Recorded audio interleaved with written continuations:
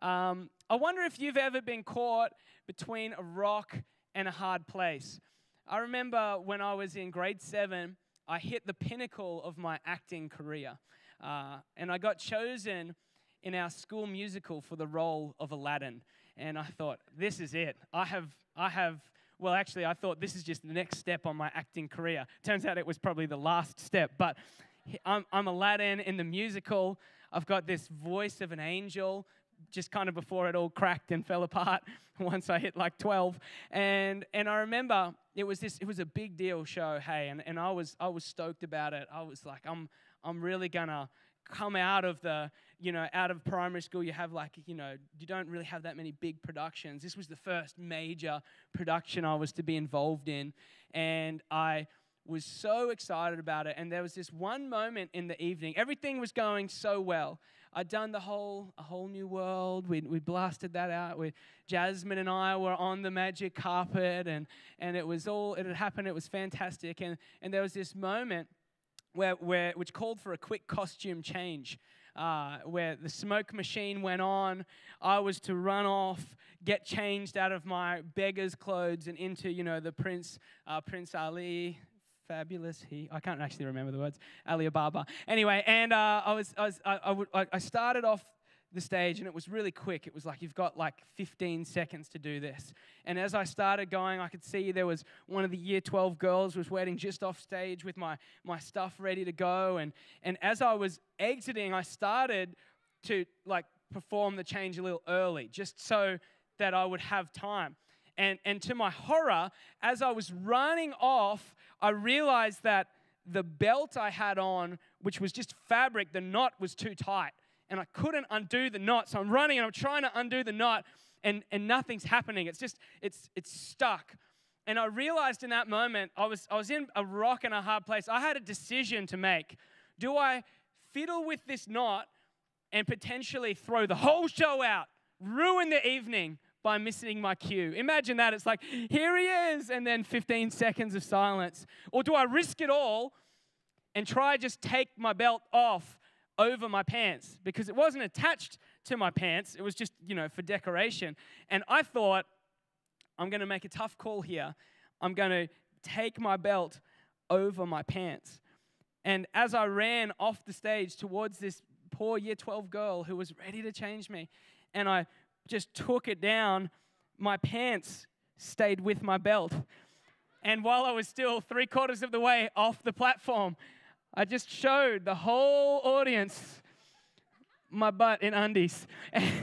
And which I can still remember to this day. There were these undies with a cyclist on them, and it's just burnt into my memory. And I remember realizing what I had done and seeing the look of horror on the year 12 girl's face, and hearing an eruption of laughter behind me.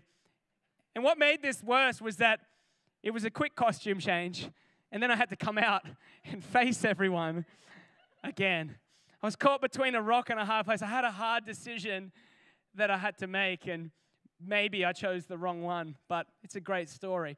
In life, so many times we're faced with these rock and a hard place kind of decisions, hey, where it can kind of seem like both options are difficult. Has anyone ever been in a position like that? Like it's like each option is actually difficult. It's choose this or choose that.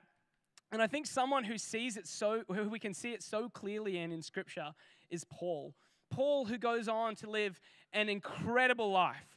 Paul, who, because of him, essentially, he's a big part of the reason that we are here today, right? He was one of the fathers of the church. He had this crazy story where Jesus appears to him on the road to somewhere. He gets blinded for 3 days. A guy comes and prays for him. It's like, they says, like scales fall off his eyes, and all of a sudden God changes his name from Saul to Paul, just so it wasn't too confusing. Well, actually, probably more confusing, because now it's really similar. It's like, I thought you were Saul, but no, Paul. And has this radical encounter with God where he then goes on and he's preaching to people. He's preaching to people that aren't Jews for one of the first times. He's actually going out into places where the gospel hadn't been preached before. He has an incredible life.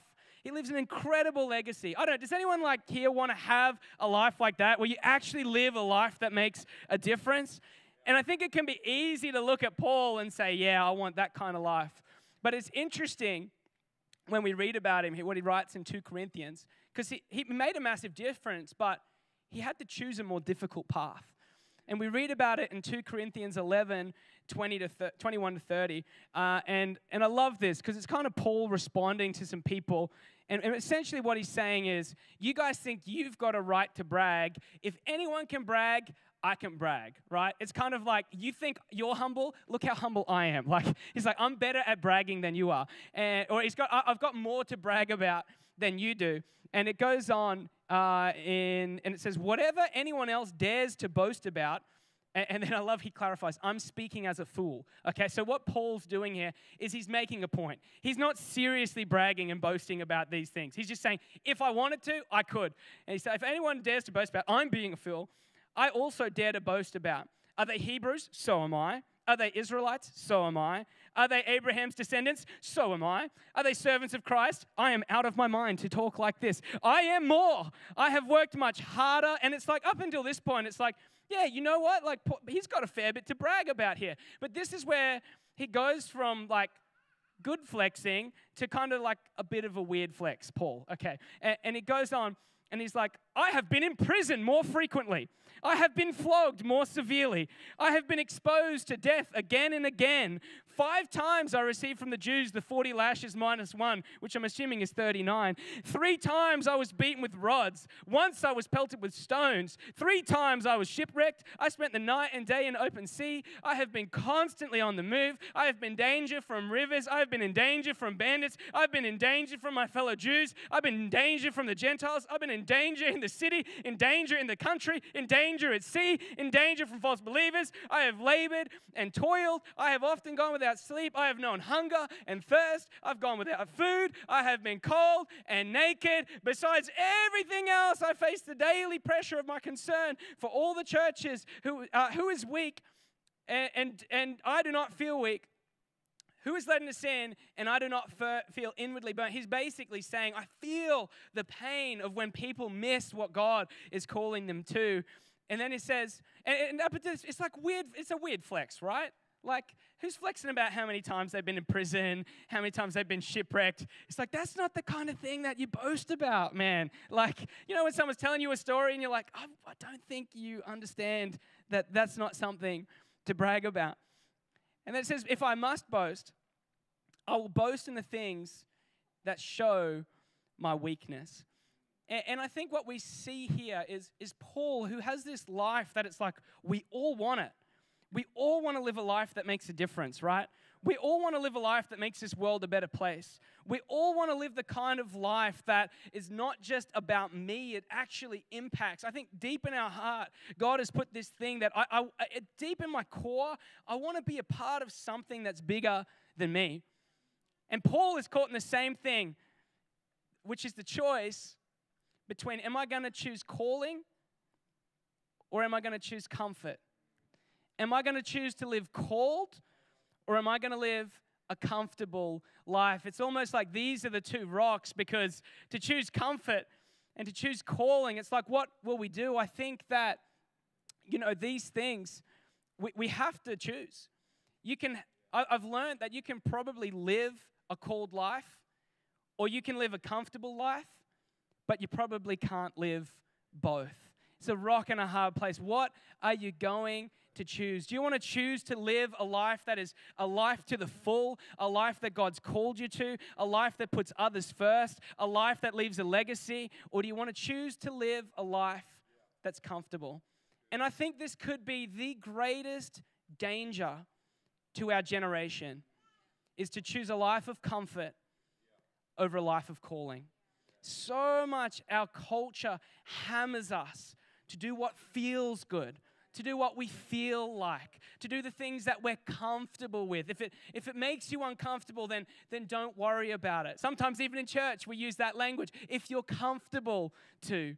But I actually think that the biggest danger we face is to choose a life of comfort over a life of calling.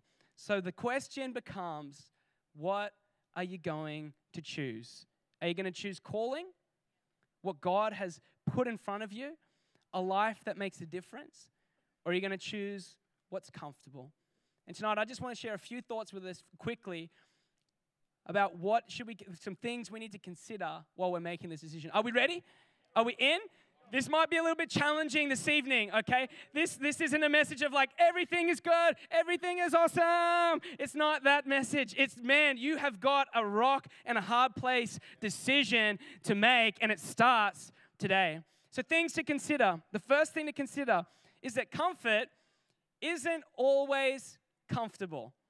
Choosing comfort won't always make you comfortable. Sometimes it can seem like this thing is just so much easier, but it's amazing how many times choosing the comfortable thing, the easy thing, actually leads to pain further on. It says in Proverbs 14:12, there is a way which seems right to a man and appears, and I want you to notice this, straight before him.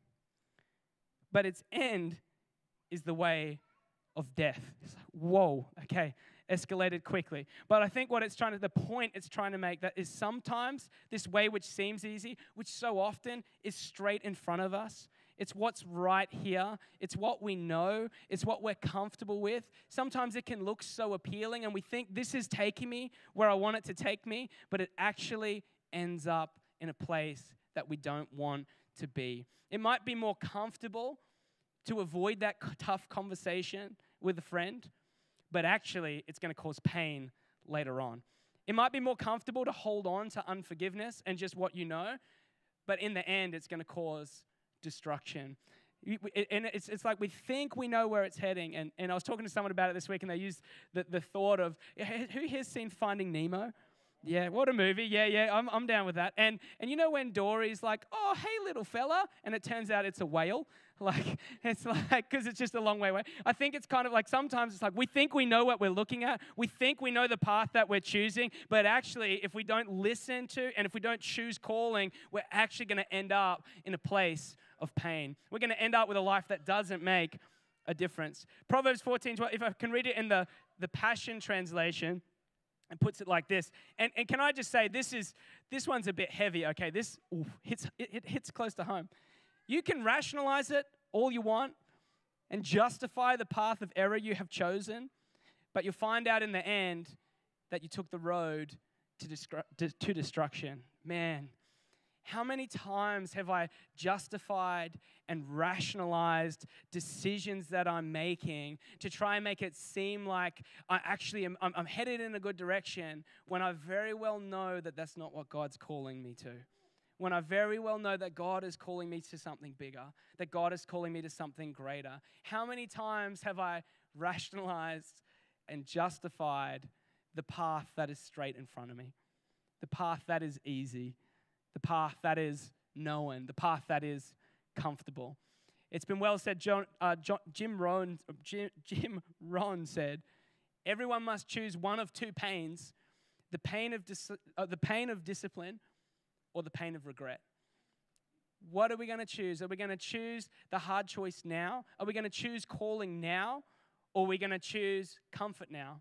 But remember, comfort isn't always comfortable. It might seem comfortable, but it doesn't always lead there. The second thing we need to consider is that comfort stunts growth, where calling creates character. You'll never become who you were called to be if you always choose what's comfortable. If you always choose what you know, if you always choose what you understand, you will never become the person that God is calling you to be. And I think that P.T. Barnum once said, comfort is the enemy of progress. If you want to go somewhere, the enemy of that is just to stay comfortable, to stay in your comfort zone, to stay with what I know. It's the enemy of growth. 2 Corinthians, Paul puts it like this. Therefore, in order to keep me from being conceited, I was given a thorn in my flesh, a messenger of Satan to torment me. 3 times I pleaded with the Lord to take it away from me. Can anyone relate to that? Have you ever prayed, God, can you just take that away? Like, can we be honest? Sometimes it seems like, God, there's like this big issue, and if you would remove it, my life would be much simpler. Has anyone ever felt like that? Like, it would be easier. I would probably be able to achieve more better what you've called me to. If you would just move that thing, life would be a whole lot easier. I would feel a whole lot more comfortable and more confident without that. It could be something about you. It could be, something that you're not strong in or something that you're not confident about. It might be something that's happened to you. It might be something that you struggle with. And we can feel like, God, if you would just take that away, then I could live the kind of life that you want me to live. If you would just get rid of that, everything would be so much better. Has anyone ever felt like that before? God, could you just get rid of that thing? And it goes on in verse 9, it says, but he said to me, but Jesus said to me, my grace is sufficient for you, for my power is made perfect in weakness. My power is brought to completion in your weakness. Where I am weak, then I'm actually strong. Therefore, I will boast all the more gladly about my weaknesses, so that Christ's power may rest on me. See, Paul's recognizing here that there's some things in my life that I wish God would change, but until he does, I know that he's going to actually use them to bring strength. He's going to use those things to help me grow. And I think the picture is a little bit like if you know anything about sword making, which I'm assuming we're all on the same page about. I also am not a master of the craft. What I do know is when you make a sword, you have something called an anvil. And the anvil is like this heavy piece of metal. It's what Roadrunner drops on the dude in the old comic. It's this piece of metal that they put the metal against, and then the metalsmith will smack his hammer on it to shape and to forge the sword into how he wants it to be. He uses it to create something. Because the thing is, if you just put your sword on the ground and you hit it with the hammer, if there's nothing hard for the hammer to hit against, you're not actually able to form the metal. And I think the same way God actually can use the things in our life, the tough things, the things that we don't like, the things that we're uncomfortable, to actually shape us and to create us into who he wants us to be. He can use that to bring growth. And I think sometimes I've been guilty of praying, God, would you remove the anvil? Where God's saying, I'm actually trying to use that thing. I didn't cause that thing, but I want to use that thing to make you stronger, to make you more, to build your character, to form you into the kind of person that can live the kind of life that you never expected you could be. And man, I can tell you, I have been guilty of praying, God, would you remove the anvil? And I think it's important to note in there that Paul says it's something that Satan gave to you. It's something the enemy put there. It wasn't that God gave me this awful thing. But what God does say, like we were singing in that song, what the enemy intended for evil, you can turn for good, God. That thing that happened to me, that thing that I did, that thing that person said about me, that flaw within my character, God, you can actually use it to shape me and to form me. So I want to encourage us tonight, if we want to choose calling over comfort, we've got to remember that choosing calling is actually going to help us to grow. Whereas choosing comfort will always stunt our growth.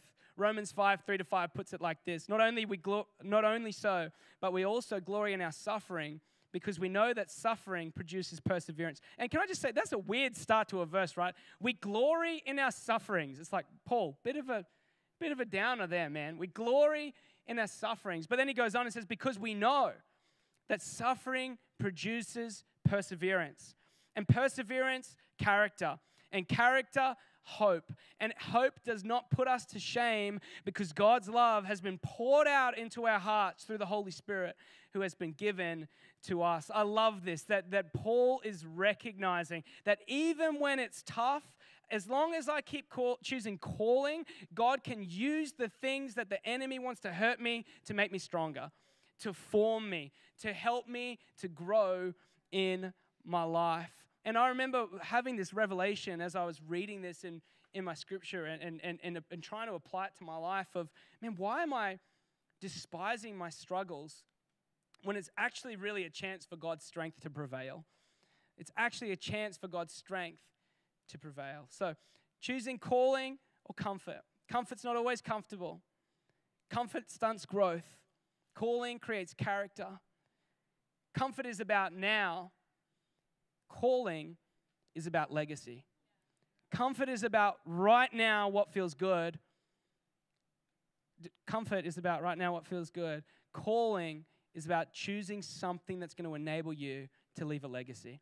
It's about choosing something that will live on beyond your life, making a difference that's not just about me, actually having an impact bigger than yourself. What kind of life do you want to live? Do you want to live the life? What do you want your tombstone to say? Here lies Bill, who ate cheesels and played Fortnite, and he got some sweet chicken dinners on PUBG. Or do you want to live the kind of life? Do people play PUBG? I don't know. No, not anymore. Okay, sorry. Fortnite and Royales or whatever they got me some sick battle royales, bro. Or do you actually want your tombstone? Everyone's like, what? Do you want your tombstone to read something like, here lies such and such, who lived a life that was greater than themselves, who humbly followed after what God had for them, who squeezed every ounce of juice out of life, who lived a life to the max and left the world a greater place. I've heard it said that there's a quote that Josh Staines put me onto this week. I told him I'd give him credit. But it says, they say the real hell is when the person you are meets the person that you could have been. The real hell is when the person that you are meets the person that you could have been. And I don't know about you, I don't want that experience.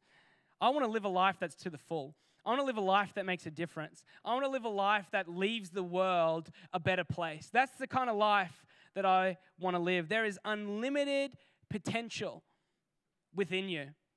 There is unlimited potential. God's power in you, it is unlimited potential for you to make a difference.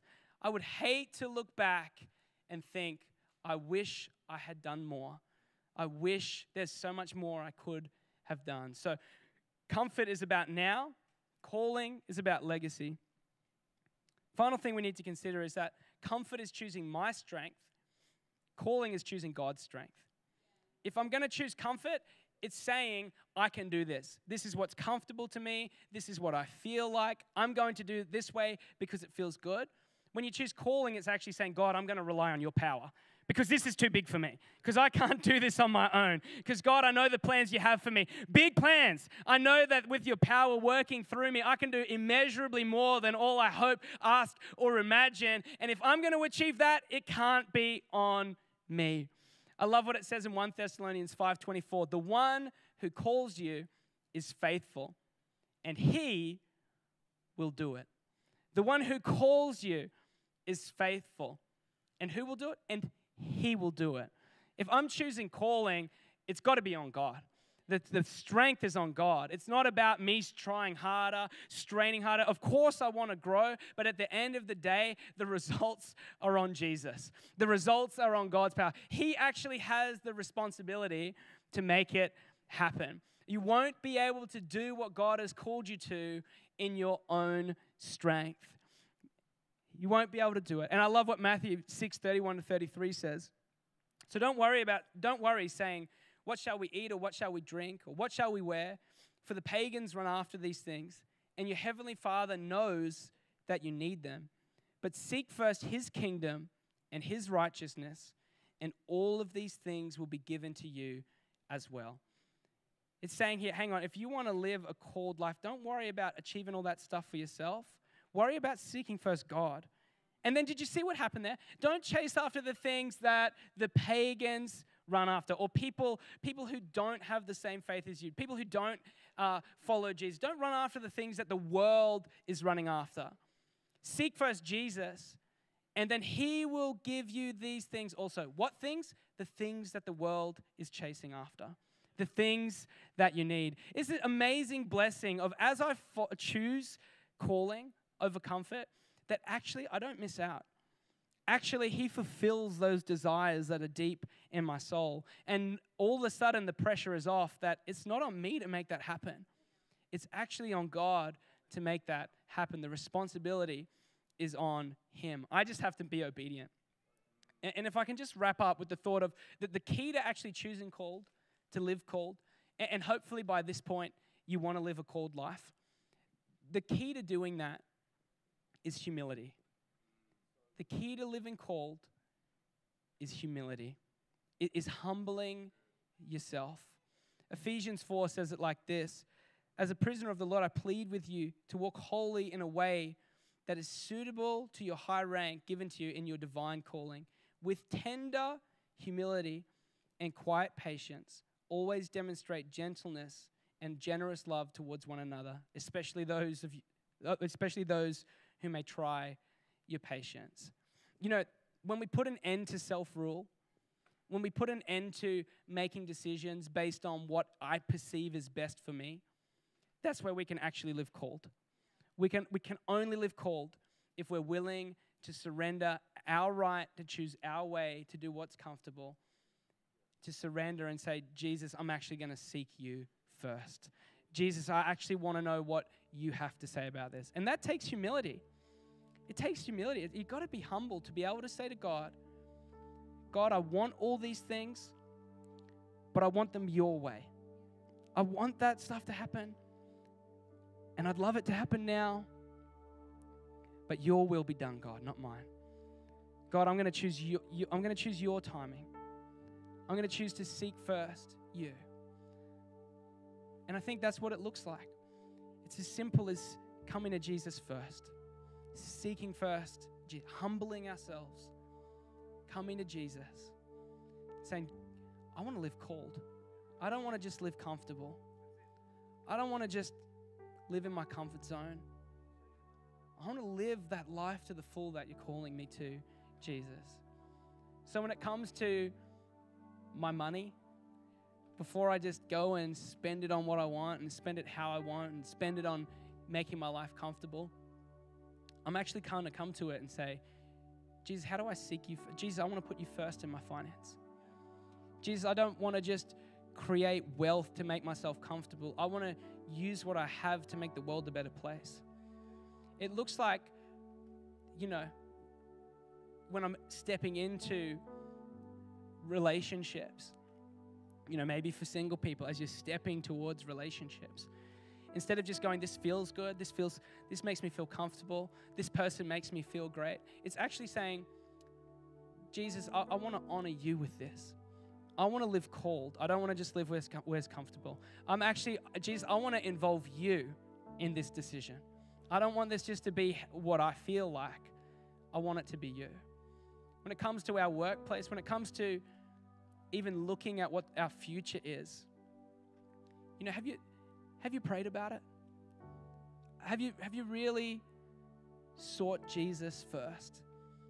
Or are you just doing what you think is good and what you think will be good and what you think will be fun and what you think will be comfortable? Or you're actually coming to God and saying, God, I want to live called. I don't want to just follow the path that's straight in front of me. I want to follow the path that you've called me to, because that's where I know the provision is. That's where I know the fulfillment is. That's where I know the legacy is. It's on the path that you have called me to, not on the path that just lays in front of me. So are you willing to surrender that stuff? Surrender the right to just choose what makes you feel good in order to live a life that's called, over a life that's comfortable. Comes through humility. Comes through Jesus first. So I've got a couple of questions as we wrap up. So for you, do you have a lifestyle of choosing calling or a lifestyle of choosing comfort? Because let's be real, sometimes we make the wrong decision. Sometimes we just choose what's in front of us and that's what happened. But if you honestly look at your life, are you choosing consistently to live called, or are you choosing consistently what's comfortable? Maybe look back over the last couple of decisions you've made. How involved was God in those decisions? And how much was it just, this is what feels good, this is what feels right? Are you distracted by the anvil, or are you embracing growth? I think that what the enemy wants to do, and maybe what he was trying to do with Paul, where it's like he's got this thorn in his side. It's like he's just trying to distract him from living called. It's like there's this challenge that goes on, and sometimes stuff happens in our life, and it's like it just draws all of our attention. It just sucks us in to that, and we lose focus on what God's doing. And I just have the feeling that maybe there's some people here tonight, there's something in your life that, I'm not saying you should stop praying about it. I'm not saying you should not believe to be healed of that thing. I'm not saying you should stop believing for breakthrough. I'm just saying don't let it steal all your focus from living called. Decide to live called and let Jesus heal you on the way. Decide to live a great big life, following Jesus, seeking Jesus. Believe that he's going to create character through that thing, that you're going to grow through it, and that you are going to find that on the other side. But don't be distracted by the anvil. Do you want to live a life that leaves a legacy? Like, if we're honest, is that the kind of life that you want to live? And can I challenge you this evening, make a decision. I want to live a life that's greater than myself. And I guess what underpins this all, are you embracing humility? Humility can be kind of a hard concept to grasp, but I think that's the simplest way you can put it is just to seek Jesus first and to trust him. That's what humility looks like. Trusting his plan over my plan. Trusting that his rock and a hard place decision is going to be the right decision. Even though it might not be easy in the moment, that it's actually going to help me to live and empower me to live the life that he's calling me to live. So calling versus comfort. Are you going to live a life where you choose calling? Or are you going to live where you choose comfort? You can choose one, but you probably can't have both. And can I just encourage you that a life of calling is so worthwhile. So worthwhile. The best decision you will make is to keep choosing a life where I am called, where now it's in God's strength, it's not in my strength, where now I'm actually growing, I'm actually becoming the kind of person I wish that I could be. Now I know that it's not just in my hands to make it happen. I'm living called. Hey, why don't we stand together this evening? I'd love to pray with us. I'd love to pray with us. And why don't we just close our eyes? And I guess what I want to do this evening is invite you to make a decision right now, in this moment, to choose calling over comfort. And can I just tell you, I think that as we choose calling, that's where we experience God's power. When I actually choose that I'm not just going to live with what's comfortable, I'm going to step out in faith. I'm going to choose to live called, not choose to live comfortable. So right now, if that's you and that's the desire of your heart, I want to live a called life, would you just raise your hand right where you are? I'd love to pray with you. I'm sure that's a heap of people here. If that's you, you're like, that's me. I want to live called. I don't want to just live comfortable. I want to live called, not just comfortable. Right over this place. Put your hand up if that's you. Heaps of people. Great. Jesus, we just thank you that you've got an amazing plan for our life, that you want to help us and empower us to live a life that makes a difference, a life of legacy. And Jesus, I just pray that you'd give us wisdom and strength to make decisions that honor you, that honor your plan, that lead us into a life that is worthy of the call that you have for us. In Jesus' name, amen. And just so we keep our eyes closed, maybe you're here this evening and you've never made a decision to follow Jesus. Can I just say, Jesus is calling you right now. He's calling you to a life beyond what you could ever imagine. Jesus called first before we respond to that. And what I want to encourage you with is to make a decision to choose calling over comfort, to maybe get a little bit uncomfortable in this moment and make a decision to follow Jesus. It's the best decision that you'll ever make. So what I'm going to do is I'm just going to get you to raise your hand when I count to 3. I'd love to pray with you if that's you. But if you're here this evening and you're saying, that's me, I want to make a decision to go on a journey of following Jesus, of just taking a step towards him. I might not understand it all, but man, there's something here tonight, and I need to know more about it. If that's you, would you just raise your hand on 3? 1, 2, 3. Just stick your hand up. Yep. See those hands? It's awesome. So good. Anyone else here, you're saying, that's me. I want to make a decision to go on a journey of following Jesus. Awesome. Well, Jesus, I just thank you for these people responding to you. I thank you that you love them so much. I thank you that you have an incredible plan for their life. I thank you that what you're calling them to is a massive future, God. I thank you for your love and your grace. I pray they'd leave here with a fresh sense of confidence and peace. In Jesus' name, amen. Amen. Come on, why don't we encourage those people? That's awesome. And hey, if you maybe even you didn't raise your hand, but that's the decision that you'd like to make, I'm going to invite James and Geordie, and they're going to tell you what you can do next if that is you.